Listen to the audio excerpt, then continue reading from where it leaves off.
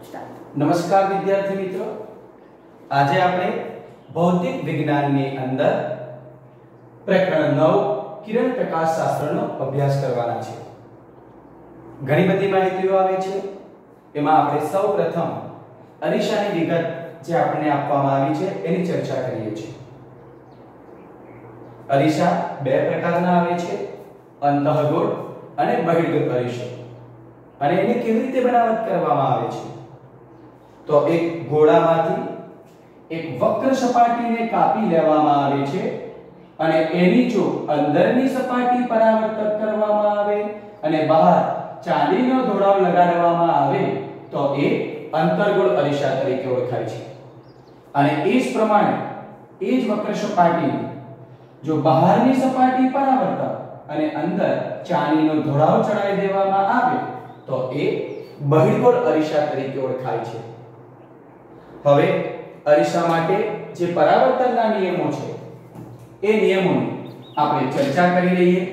તો સૌપ્રથમ અહીંયા તમે આકૃતિની અંદર ધ્યાન આપો કે આપણે એક પરાવર્તક સપાટી લેવામાં આવે છે અને આ પરાવર્તક સપાટી પર આ એક પ્રકાશનું કિરણ અહીંયા આપાત કરવામાં આવે છે। આ આપણું આપાત કિરણ, અને જ્યાં પ્રકાશનું કિરણ આપાત થાય છે ત્યાં આપણે સપાટીને શું દોરી દઈએ છીએ? આ લંબ દોરી દેવામાં આવે, જેની સાથે આપાત કિરણે બનાવેલો કોણ કેટલો થવાનો? થીટા। અને પ્રકાશ પરાવર્તક સપાટી હોવાથી અહીંયા પરાવર્તિત થાય છે, એટલે આ આપણને કયું કિરણ મળે છે? પરાવર્તિત કિરણ। અને એને લંબ સાથે બનાવેલો કોણ કેટલો થવાનો? થીટા। તો આના પરથી આપણને આ જે કોણ છે એ આપાત કિરણ સાથે બનાવેલો હોવાથી એને આપાત કોણ અને પરાવર્તિત કિરણ એ લંબ સાથે બનાવેલો હોવાથી આ કયો થાય છે? પરાવર્તિત કોણ। અને એના પરથી આપણને અરીસા માટેના પરાવર્તનના નિયમની વાત કરવામાં આવે તો આપાત કોણ અને પરાવર્તન કોણ સમાન મૂલ્યના હોય છે। નંબર 2, આપાત કિરણ આપાત સપાટીને દોરેલો લંબ અને પરાવર્તિત કિરણ એ બધા એક જ સમતલમાં હોય છે।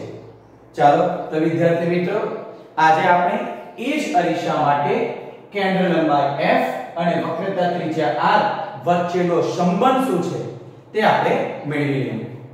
હવે અરીસો અંતર્ગોળ લેવો કે બહિર્ગોળ લેવો, સંબંધ બંને માટે એક સરખો જ મળે છે।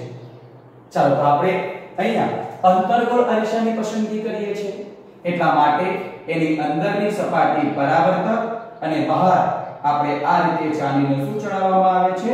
ઢોળાવ ચડાવી દેવામાં આવે છે।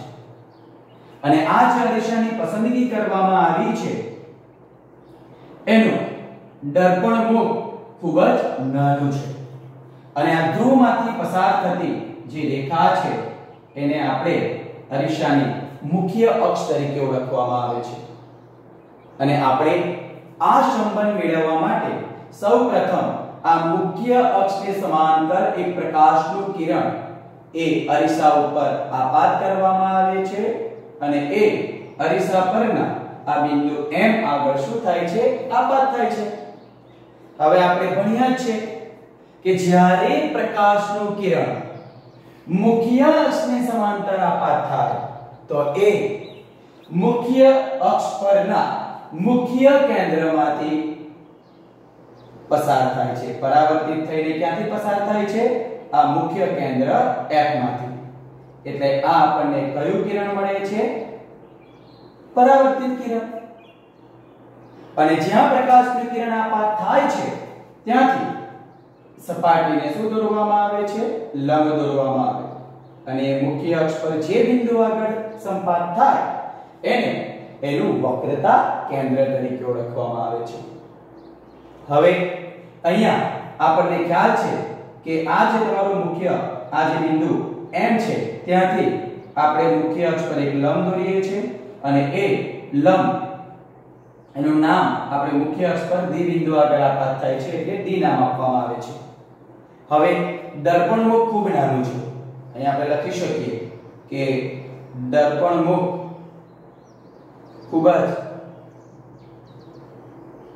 નાનું હોવાથી આપણે f થી d અંતર માપીએ કે f થી p અંતર માપવામાં આવે, f થી d અંતર માપો કે f થી p અંતર માપવામાં આવે, એ બંને આપણને એક સરખું અને આપણે ભણી ગયા એ પ્રમાણે મુખ્ય કેન્દ્ર f અને ધ્રુવ p વચ્ચેના અંતરને શું કહેવામાં આવે છે? કેન્દ્ર લંબાઈ f. એ જ પ્રમાણે આ આપણી પાસે જે વક્રતા કેન્દ્ર c છે ત્યાંથી d અંતર માપો કે વક્રતા કેન્દ્ર c થી p સુધીનું અંતર માપો, એ આપણને બંને શું મળે છે? વક્રતા ત્રિજ્યા r આપે છે. એટલે આપણે અહીં લખી શકીએ છીએ કે c થી d માપો કે c થી p માપો, એ અંતર આપણને શું આપે છે? r આપે છે. ચાલો તો હવે આ f અને r વચ્ચેનો સંબંધ આ આકૃતિનો ભૂમિતિનો ઉપયોગ કરીને આપણે કેવી રીતે મેળવી શકીએ તે જરા જોઈ લો. એકદમ સરળ છે. તો સૌપ્રથમ અહીંયા ધ્યાન આપો. અહીંયા જે આપાત કિરણ છે એને લંબ સાથે બનાવેલો કોણ જો આપણે લેવો હોય તો એ કેટલો લઈ લઈએ? થીટા. તો આપણે નિયમ અનુસાર પરાવર્તન કોણ પણ કેટલો થાય છે? એટલો જ. અને આકૃતિની ભૂમિતિ પરથી આ એંગલ કેટલો થશે? 2 થીટા. અને આ આપણો કેટલો થાય છે? થીટા. ચાલો તો આકૃતિ પરથી માપ પણ આપણને શું મળે છે? MCP શું થશે? થીટા. ચાલો તો લખી દઈએ ખૂણો MCP શું લઈએ? થીટા. અને એ જ પ્રમાણે MFP જે કેટલો થશે? 2 થીટા. એટલે અહીંયા કેટલો લખીએ? ખૂણો MFP કેટલા લઈએ છે? 2 થીટા. હવે આ આકૃતિના ભૂમિતિ પરથી આપણે ત્રિકોણ લઈ લઈએ છીએ MCP. કયો ત્રિકોણ લઈએ છીએ? ત્રિકોણ MCP માટે આપણે ટેન્જન્ટની વ્યાખ્યાનો ઉપયોગ કરીએ છીએ, tan થીટા. તો tan થીટા એટલે ખૂણો જે લેવામાં આવે એની સામેની બાજુ છેદમાં શું આવે છે? પાસેની. એટલે આપણે ત્રિકોણ કયો લીધો છે? MCP. એની સામેની બાજુ MP લેવો અથવા MB લેવો. આપણી પાસે જે વાત કરવામાં આવે અહીંયા દર્પણનું બહુ નાનું હોવાથી આ બે વચ્ચેનું અંતર એકદમ અવગણી શકાય એટલું નાનું હોય છે, એટલે આપણે એને અવગણી લઈએ છીએ. એટલે સામેની બાજુ આપણે શું લખીએ છીએ? અહીંયા MP, ચાપ MP લખી શકાય. અને પાસેની બાજુ એ આપણને કેટલી મળે છે?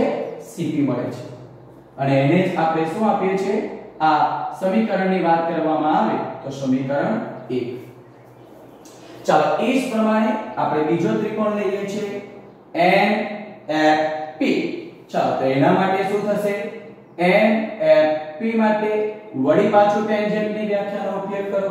પણ અહીંયા NFP માં f એંગલ કેટલો છે? 2 થીટા. એટલે અહીંયા થીટાની જગ્યાએ શું આવે? 2 થીટા. અહીંયા પણ સેમ ડેફિનેશન, સામેની બાજુ ભાગ્યા પાસેની. સામેની શું આવશે? MP અને પાસેનું શું થવાનું? FP. એટલે અહીંયા આપણને આ સમીકરણ મળી લઈએ 2. હવે દર્પણમુખ તો બહુ નાનું છે એટલે આપણે અહીંયા શું કરી શકીએ કે અહીં ખૂણો ખૂબ જ નાનો હોવાથી tan થીટા નિયર અબાઉટ શું થાય? થીટા. અને tan 2 થીટા નિયર અબાઉટ શું થવાનું? 2 થીટા.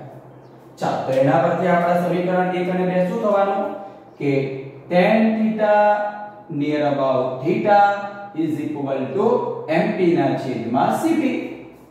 અને એ જ પ્રમાણે આના ઉપરથી શું થવાનું?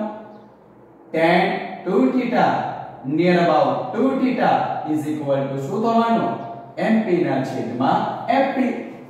હવે આ જે થીટાની કિંમત છે એ આ સમીકરણમાં આપણે મૂકી શકીએ, કારણ કે અહીંયા થીટાની કિંમત આપણે હવે જ કરી શકીએ છીએ, મૂકી શકીએ છીએ. ચાલો તો મૂકો તો શું થવાનું? અહીંયા 2 થીટાની જગ્યાએ શું આવવાનું? MP છેદમાં શું આવે? CP. અને શું આવવાનું? MP ના છેદમાં શું આવે? FP. તમે અહીંયા જોઈ શકો છો MP અને MP સામાન્ય છે એટલે કેન્સલ આઉટ થશે.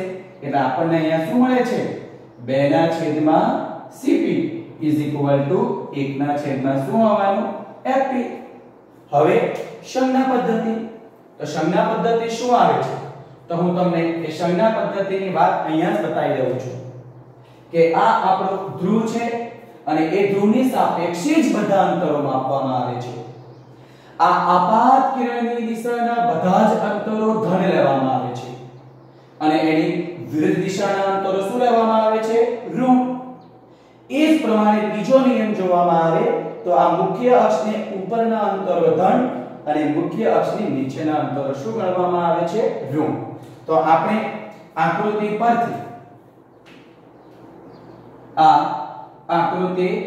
પરથી કોનો ઉપયોગ કરીએ? સંજ્ઞા પ્રણાલી અનુસાર. ચાલો તો એ સંજ્ઞા પ્રણાલીનો ઉપયોગ કરીએ તો CP અંતર જે આપણે અહીંયા મેળવેલું છે કેટલું છે? આ. પણ સંજ્ઞા પદ્ધતિનો ઉપયોગ કરીએ તો એ આપાત કિરણની વિરુદ્ધ દિશામાં હોવાથી C થી P વચ્ચેનું અંતર આપણે શું લેવાનું છે? -r. અને એ જ પ્રમાણે આ F થી P અંતર જે છે એ આપણે એ પણ આપાત કિરણની વિરુદ્ધ દિશામાં હોવાથી શું થશે? -f. આ બંને કિંમત ઉપરના સમીકરણમાં મૂકી દો તો આપણને શું મળે છે? 2/CP એટલે -r અને અહીંયા 1/શું આવવાનું? Minus. Minus minus cancel out થાય છે અને એના ઉપરથી આપણને r અને f વચ્ચેની વાત કરવામાં આવે તો r = 2f. અધરવાઇઝ બીજું લખવું હોય તો f બરાબર શું થાય છે? r/2. અને આ જ આપણું અરીસા માટે કેન્દ્ર લંબાઈ f અને વક્રતા ત્રિજ્યા r વચ્ચેનો શું બતાવે છે? સંબંધ. કે હંમેશા કેન્દ્ર લંબાઈ એ વક્રતા ત્રિજ્યા કરતા કેટલી હોય છે? અડધી. પછી આ સમીકરણ અંતર્ગોળ અરીસા માટે હોય કે બહિર્ગોળ અરીસા માટે હોય એ બંને માટે આપણને કેવું મળે છે? સરખું જ મળે છે. હવે આના પછીનો જે ટોપિક આવે છે એ અરીસા માટે ગૌસનું સમીકરણ તે આપણે બીજા લેક્ચરની અંદર જોઈશું. Thank you.